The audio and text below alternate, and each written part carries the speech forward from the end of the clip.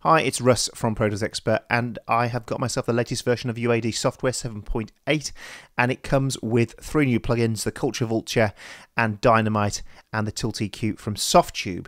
Now the Culture Vulture is world famous. It's used on lots of tracks to add colour and to add character to the sound. Now the one thing, if you look in the manual, that they say, and it's well worth taking on board, they say have fun with this, don't take yourself too seriously when you're using this.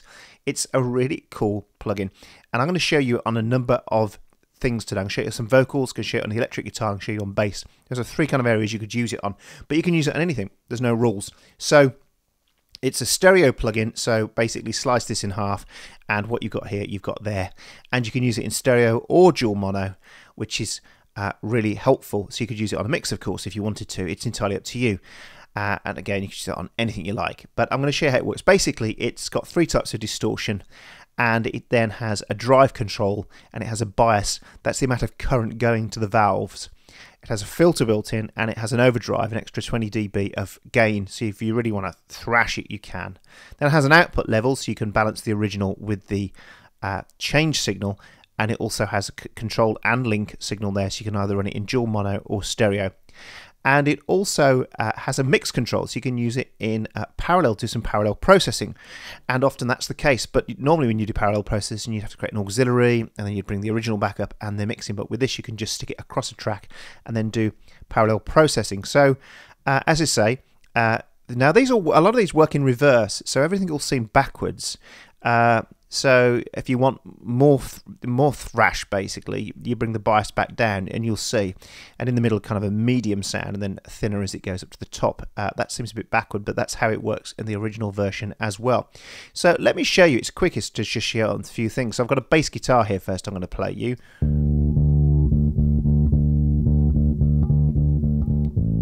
So let's turn it off for a second. Let's get the one.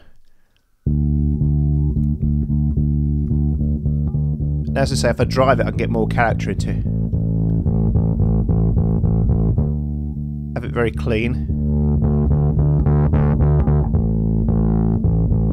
And then the bias, as I say, if we bring this back down.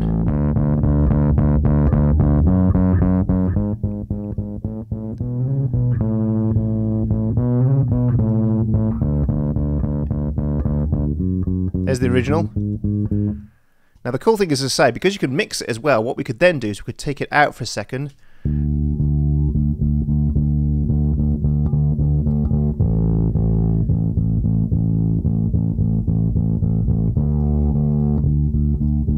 can hear there's a really nice harmonic in there. And there's a filter as well.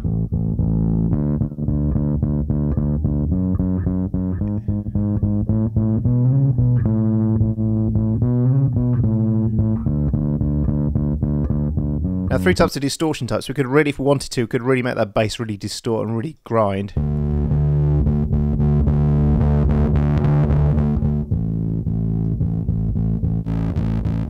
And again, the overdrive's on when it's down.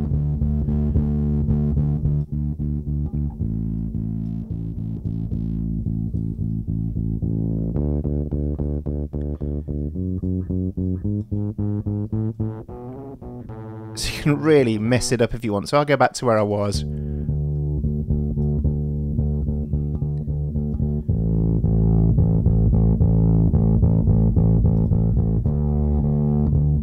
Original.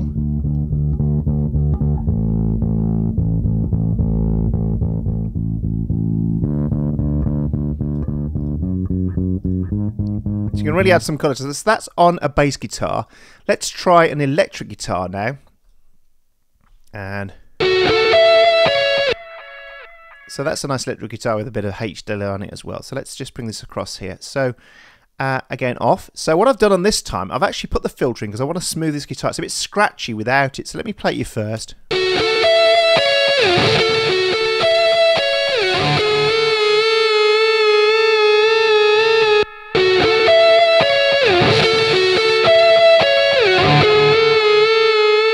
Again, the mix control is really nice. It enables you to really do some nice stuff. Now, if I wanted to really mess that guitar up, I could put the overdrive back on.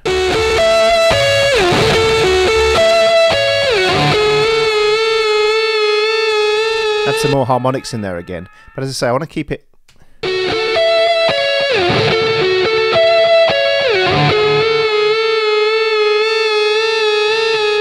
Really sweeten it up.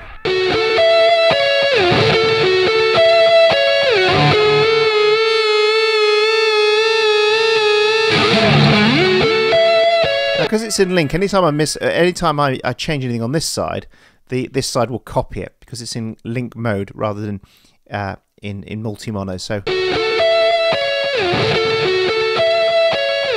let's try it on a mono track now. Let's finally try it on a vocal. And here is first. Let's try that. God for you. God for you. And again, we can, if we wanted to, we could bring the filter in as well. And we could add a harmonic in and then mix it in. So we could take that down. God for you. God for you. And mix that in. God for you. Put the filter back off, and we could again we could push the drive a bit harder. God for you. I failed to. There's the original. Do. What you can really do is you can really give it some. As I say, if we mix that back in harder, you can really give it some real presence in the mix, especially on a vocal. So if you've got a vocal that doesn't have that's nice, sometimes too nice, the best thing to do is to put it through this. God for you. And again, you want. God for you. And again, you use the output level just to balance them, so you can do an A/B. God for you. I failed to do. And it just really adds some nice harmonic in there. As I say, the best thing to do is just mess with it and just get what you want out of it, and just keep, as they say, if you read the manual, it says don't take it too seriously. It's a really fun plugin, and that's possibly what motivated the UA team to make the video they did, the kind of quirky video which seems to have thrown people off balance out there who seem to still want to just a basic video like this. But I say, this is the kind of show and tell video, and go and watch their quirky video on some fun things to do with it. But there we go. I'd download the demo, give it a try, but it's a long overdue addition to the UA range. I say, add it to a track and you can really get some great bass, guitar, vocals, whatever you want to throw it on. Big thumbs up from us at Pro Tools Expert. It's well worth checking out, and a lot cheaper than buying the real hardware. Thanks for watching, and I'll see you again soon.